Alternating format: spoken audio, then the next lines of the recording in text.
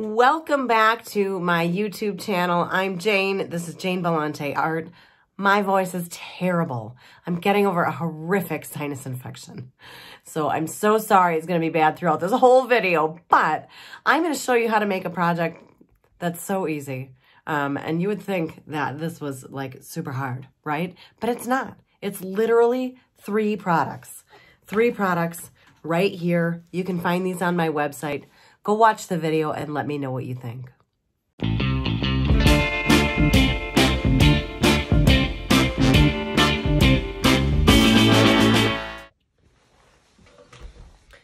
So you can start with any one of these colors. I like to start with either the blue or the green because I do like the gold on top. I will be putting that throughout, but I think I'm going to start with this green here. It's called mint green, but you can see it's got a little bit of grit in it, which makes it really, really fun.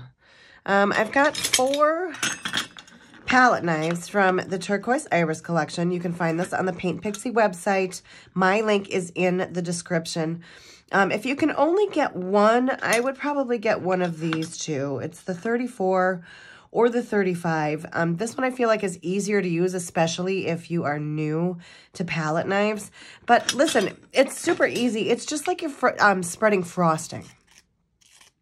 So that's what I'm going to start doing. I have this, it's just a canvas panel. It's a watercolor canvas panel. But I like these because they're super cheap and easy to come by. They're always sold in big packs. And it's a good thing to play around with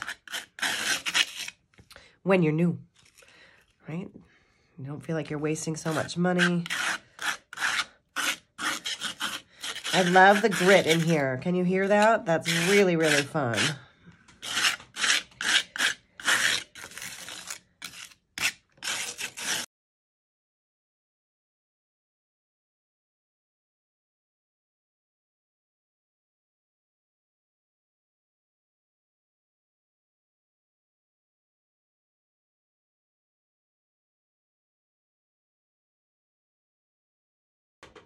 Okay, so I'm not going to let this dry, and I'm going to switch tools, and I'm going to go to this 35.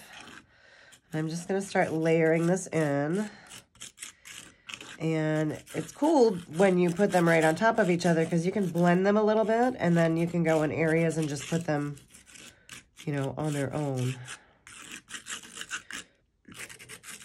And so, like I said, you can start with either one of these colors to achieve a similar effect.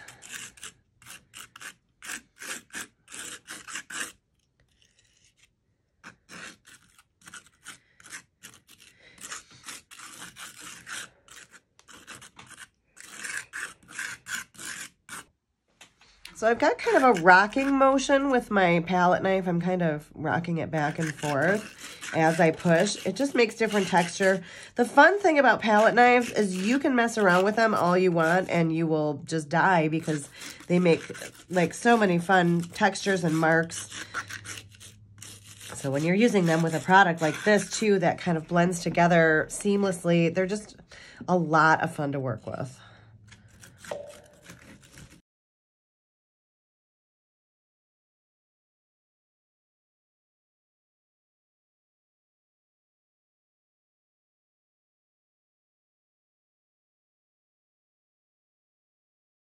I am absolutely loving how this is looking. And so what I'm going to do now is I'm going to take my heat tool and dry this. If you don't want to do this all in one shot, you can just let this sit and dry. It'll take, I don't know, maybe up to an hour, maybe a little bit more. But you can dry it with your heat tool on low heat. And so that's what I'm going to do, and I'll be right back. So I have this bird stencil. And I think I want them right about there. So the gold is a bit thicker. Isn't that cool? The brass, I guess you should call it. It's not gold, it's brass. And I'm just going to spread it on through the stencil. You can tape your stencil on if you want to. I just am unsure if I totally dried this all the way, so I'm just being really careful.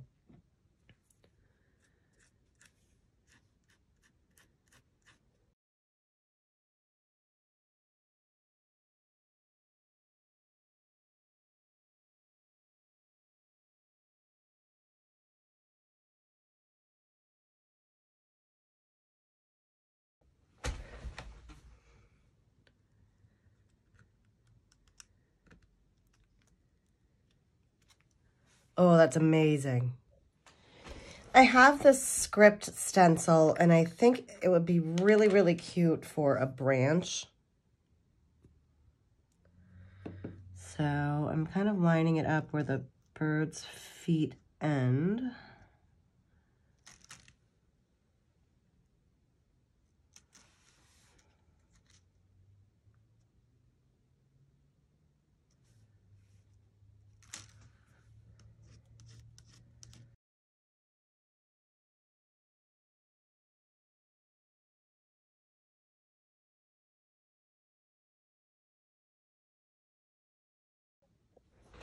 Let's see how it looks. It's a little mushy.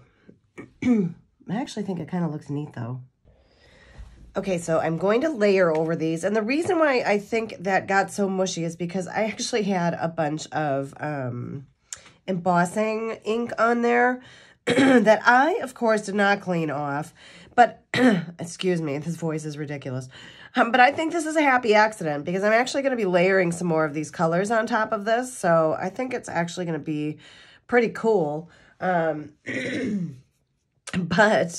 right now I'm just going to take little bits on my spatula here and I'm going to fill in some areas.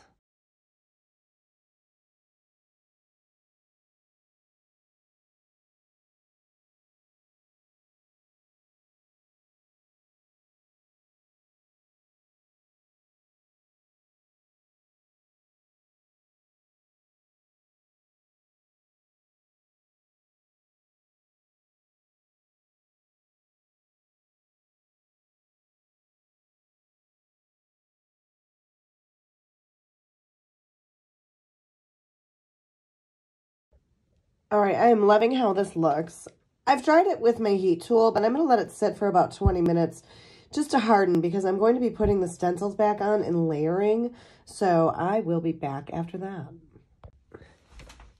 So I'm not going to use too much of this. I'm going to use this flat top spatula again, and I'm just going to pull a little bit through.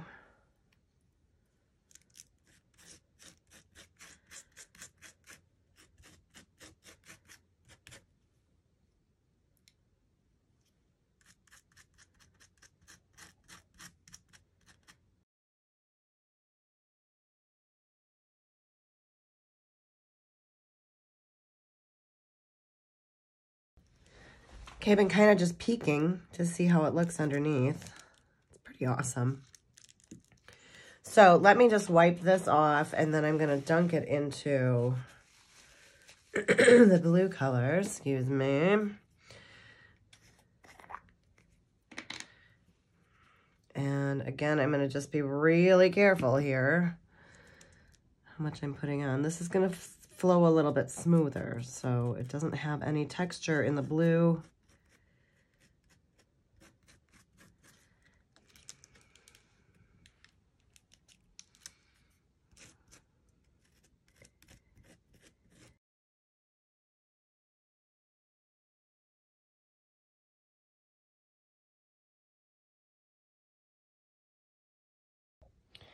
So I think that's looking pretty neat. I like how monotone this is. Let me put on this stencil.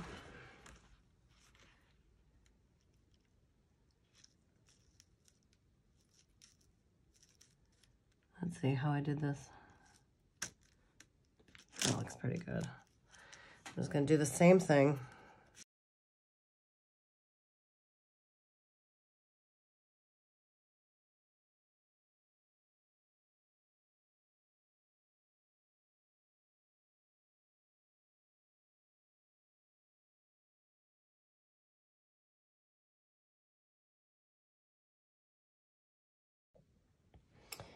I think it's really awesome, and it's really beautiful. If you stick it in a frame, it will look really just kind of pop out.